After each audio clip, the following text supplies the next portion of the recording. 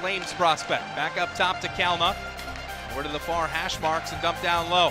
Turnaround chance in front, stick down low. Napier makes the stop, rebound, they poke it home.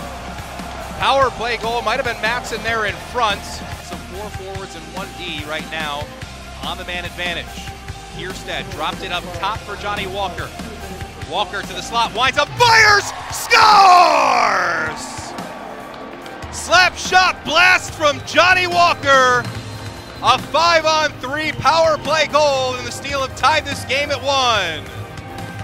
The 3rd power play goal of the season. Up top, Lillibridge with a blast, rebound, score! Reggie Lutz on the rebound from the far side, sends it past the stick side of Halliday. 2-1 Chicago. Kierstead behind, trying to dig it free.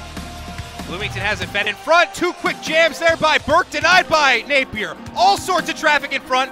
Net is maybe knocked off a little bit. It is quickly reset by the referee and sent out of the zone by Chicago. Walsh for Bedini, take it down. He shoots and scores. A huge empty net goal for Chicago. What an effort by Jack Bedini as he is set up by Riley.